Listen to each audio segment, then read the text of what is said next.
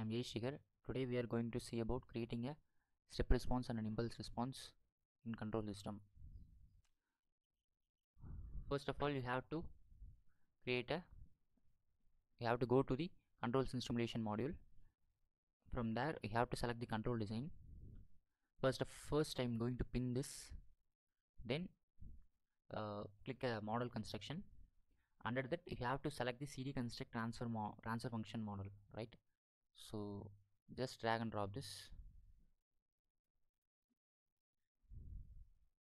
Then I want to have some output to display the transfer function model. So you have to create another block, cd draw transfer function equation.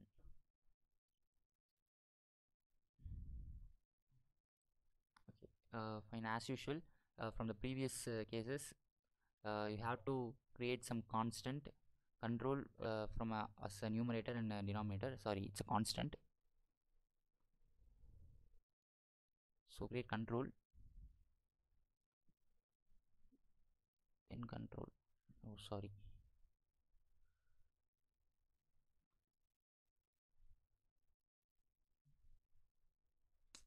Then I have to connect with the transfer function model. Then I supposed to create an indicator in the draw transfer function model.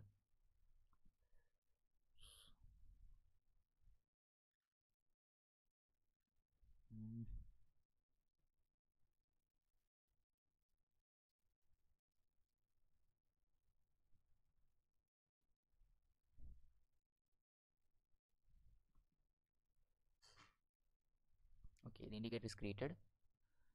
Then all I want to do is just go to the time response. Under the time response, you have to select the step response.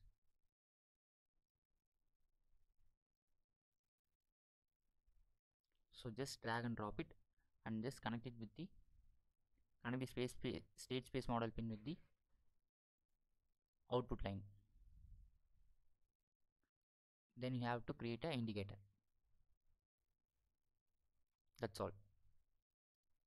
So if I'm going to add some transfer function 5 7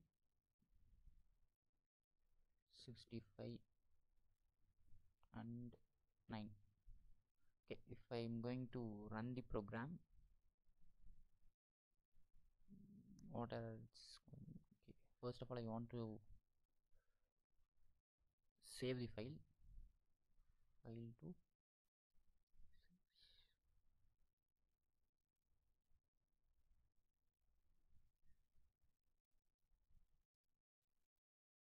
oops, there is some mistakes in the denominator. Okay, fine.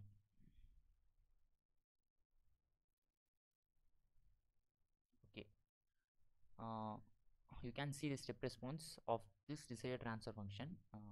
So if you intend to change the transfer function like 28, sorry, 5, you can see the changes like this. So if I'm going to vary the s variable, you can see the transfer function somewhat it oscillates. You can see the oscillations to become stable. So this is what the step response of the transfer function is. So the impulse response is just by replacing the step response block with the impulse response block. That's it.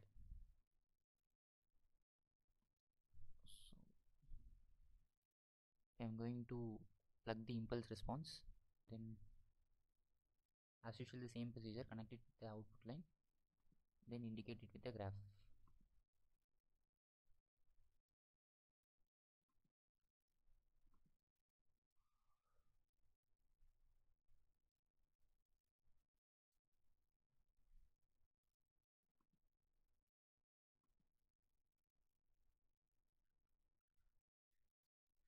So if I'm going to run this, it will be look like this. So if I vary this,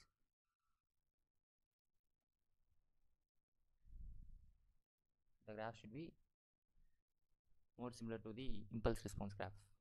So this is about this tutorial. Meet us in the next session. Thank you.